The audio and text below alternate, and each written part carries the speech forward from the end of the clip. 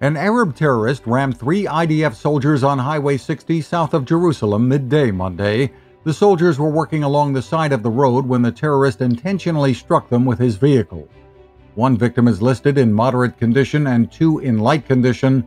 The terrorist was shot and killed on the spot by Israeli soldiers. On Monday, the government pulled a vote scheduled for the cultural loyalty bill due to wavering support. Signs became apparent on Sunday when Knesset members Avigdor Lieberman and Moshe Kalon made moves showing they were not fully behind the bill.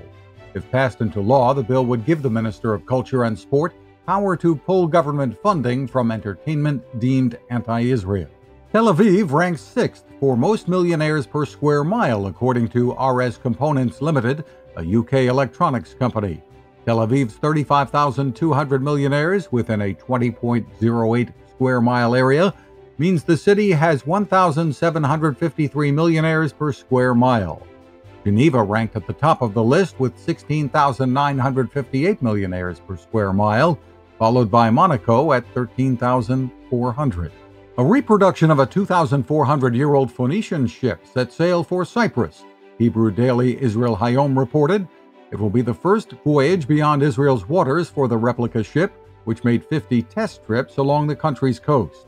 The ship, named the Ma'agan Michael II, is based on the well-preserved remains of a 5th century BCE shipwreck found off Israel's coast in 1985.